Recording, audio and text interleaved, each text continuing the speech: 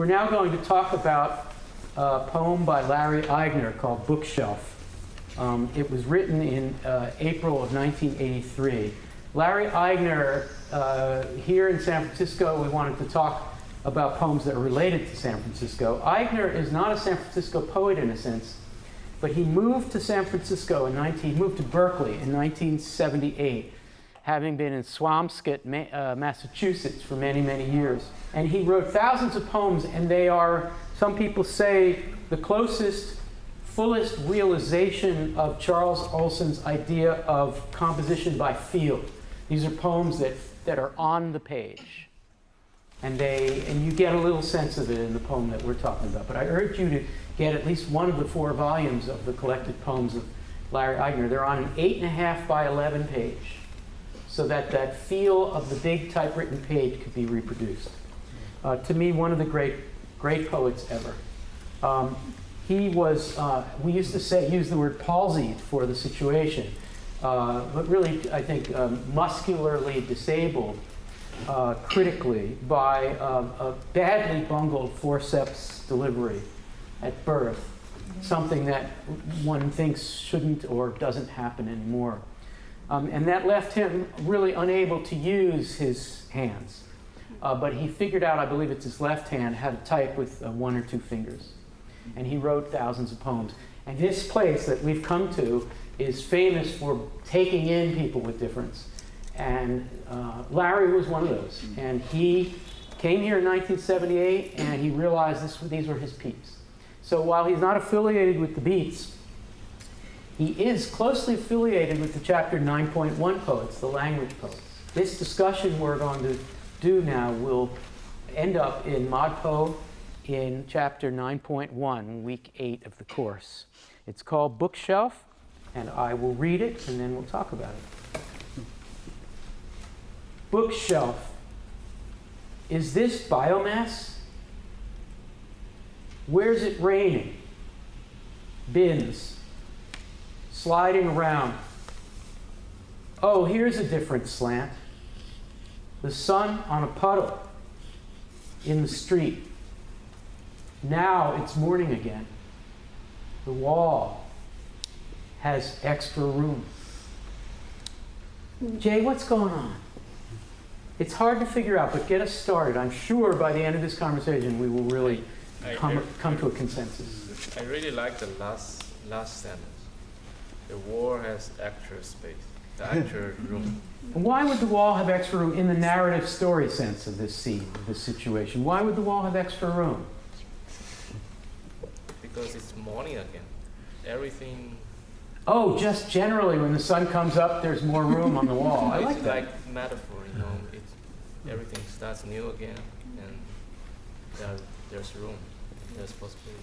Do we have any evidence that this is about his books? Callie? No, I just assume we don't. They are. And it's not bad to assume that they are. Susie K., I'm sorry. I promised I wouldn't call on you, but here I am. Bookshelf. Is this biomass? What kind of question is that? What's biomass? A living thing. A living thing, yes. Alex, in relation to books, why would anybody ask about biomass? Volume. Alex first. Are they alive? Say it louder. Are they alive? I mean, is this a No. I've got the definition of biomass. You're actually going to read a definition from the smartphone? Okay, Melanie, go ahead. What's the source of it? And then Pamela. There are 2 definitions that I think are both interesting in this context. Number 1, the total quantity or weight of organisms in a given area or volume. Yes. And number 2, organic matter used as a fuel, especially in a power station for the generation of electricity. Rachel, what are books? They're made out of papers. They're made out of trees. Pamela? What were you going to say? You are Pamela. I'm Pamela. You're Pamela. I'm so sorry. Linda. I'm Linda. Linda. Well, I see it as books are what people produce. So it's the biomass of their life. Oh. An expression of their material productivity. The organism. Okay, can we have a less fancy reading of this situation? Who wants to give it a try? Bob, tell us briefly what's happening. If there is a story, what's happening? He's viewing books or collections of books as being just a bunch of X trees that are being pushed around in these bins. Where? Inside or outside? This feels inside. Okay. If it's inside, bookshelf is this biomass. Where is it raining? Bins sliding around. Any idea what might be happening inside? You are I'm Michelle. Michelle. I think it's some kind of natural disaster, earthquake, storm going on. It doesn't have to be a disaster for a poet who earns no money to be in an apartment where it might actually be leaking. Is it possible? It may not be the end because there's an outside here. I could be wrong. But bookshelf. What happens to the IKEA bookshelf, which is made of what? Particle board. Just sit particle board in water, what happens to it? It becomes biomass. It returns to its pulp state. It's possible, I'm not saying this is the final reading, but possible that Larry Eigner is, what time of day is it in the beginning? It seems to be night because the sun rises, we get sun later. It seems like an overnight storm because we get, oh, here's a different slant, the sun on a puddle in the street. Now it's morning again. So it's possible that this is a long night in which what's happening? It's raining. And Eigner's mobility was very limited, so let's just assume that he was in bed enduring what? How many of you have had this happen to you? Kate, what's he enduring? All those books. Yeah, he's just. Where do those bins go? What are they catching? Collecting the water. That is happening. It's a night of drip, drip, drip. My books and bookshelf are turning into pulp. Maybe. I don't know that this is right. And then the line. Where's Robin? Emily Dickinson. I'm right here. Robin. Oh, here's a different slant. Now that's a turn. Can you describe how it's a turn? Bob muttered Emily Dickinson, just a nice ModPo reference, and we should get to it, but I don't think we need it yet. Oh, here's a different slant. How is it a turn? You know it's a turn by a couple of things. Well, since you've told us that the layout on the page is Mattered. really important, Yeah. right? So that he's back, that sentence starts back. Or that Yes, phrase so it's starts kind back. of a stanza in the Eignerian sense. A new room, right? Any other evidence? And O. Oh, what's O without an H Yeah, in English? O without an H. O without an H. What's O? Who uses O in the English language without an H? O with an H is something else. O with an H means, huh? What? Yeah. But Honorific? Poets. poets, Shelley. Oh, that Shakespearean rag, so elegant, so intelligent. Here's a so it's poetic. It's a big moment. Anything else? You're on a roll here. Well, and it's a different slant. We're going to look at things differently now. Ah, good. It's a kind of reset. It's not only a tab reset on the manual typewriter, but it's a reset of poetic diction. Oh, and then, hey, let's try a different approach. Different approach to what, Rachel? To visualizing what's happening in the situation. Oh, here's a different slant. On what? On what? A different slant on what? Kate Green? Well, the sun on a puddle in the street. It's one of the most poetic lines of the short poem. The rest are fragments of images, and that's so he's falling back on poetry after kind of a rough night. And after a rough night, we get some nice. That's a subtle reading. And what do we know meteorologically, weather-wise? Weather's better. Sun's out. So whatever it was that was oppressing him, whether it was a bookshelf being discarded outside that he's thinking about at night, or the books in his own apartment because of a leak or whatever, the sun, we get to start over. And so many of Larry Eigner's poems, for someone who struggled so mightily, so many of his poems see the morning as a new, heroism is too strong a word, a new reality, a new placing of the feet on the ground to start again. And here we have that. Oh, here's this different slant, the sun on a puddle in the street. He's saying, wait a minute, it's not raining. Yeah, the bins are full of water. I've lost my books in bookshelf, maybe. The sun's out, and now I have room on my wall. For new books. For more books, or Another book. just space. And I also got what out of it? I think that Larry Eigner would rather have this than the IKEA shelf and all that. The different slant here is metaphorical, as I think it was Emma who said, it may not have been, maybe it's somebody else, a different perspective, a different way of thinking. But it is literally a different slant of light.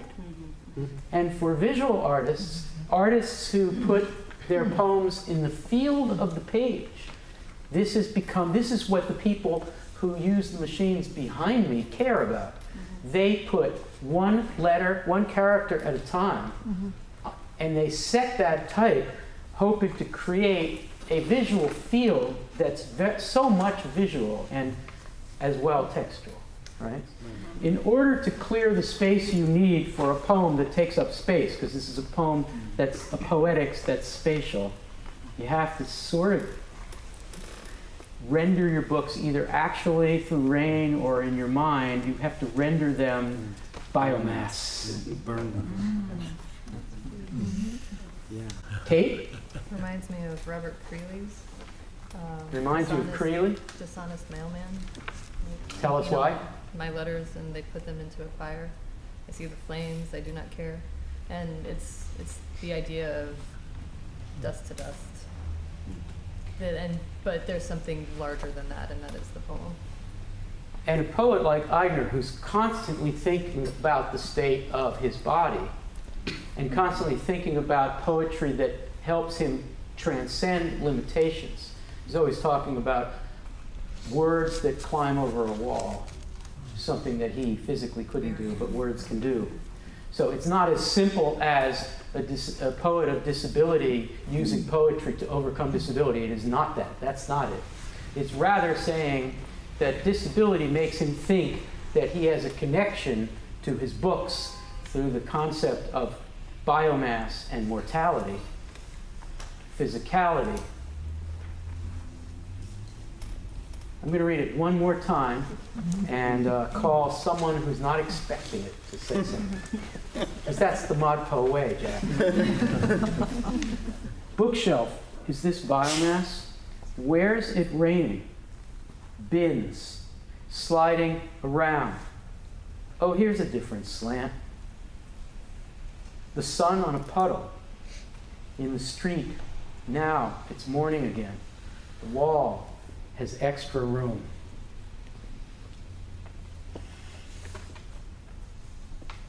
Do you want to do it, Rebecca? Well, I am struck by spaciousness of spaces between the letters of bookshelf. And what is bookshelf?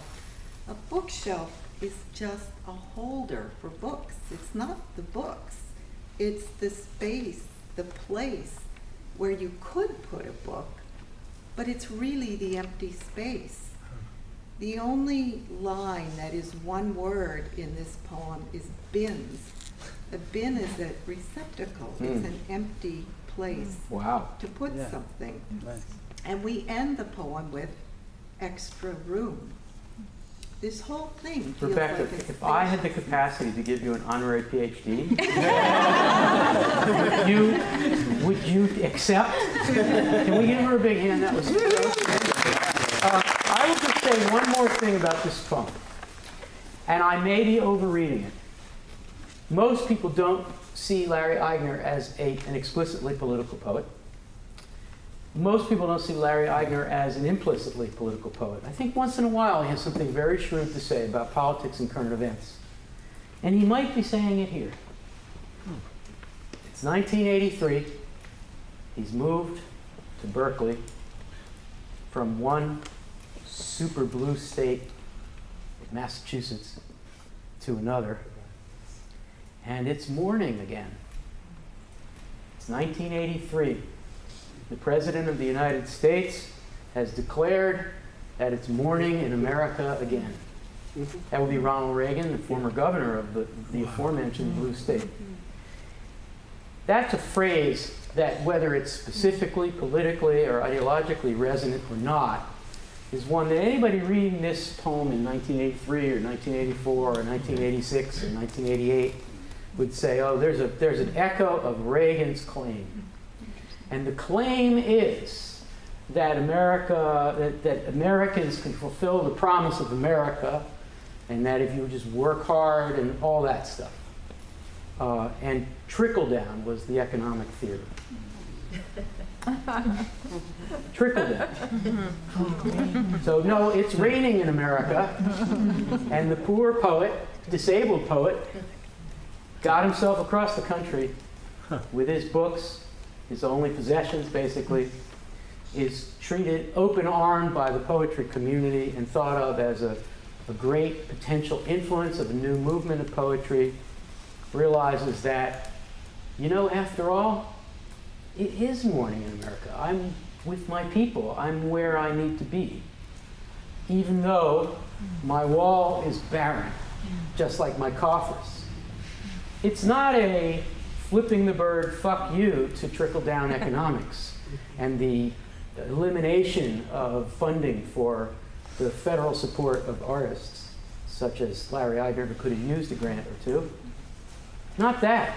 It's an implicit echo that we, or in this case, a poet, gets to claim what morning in America means. Thank you all for working hard.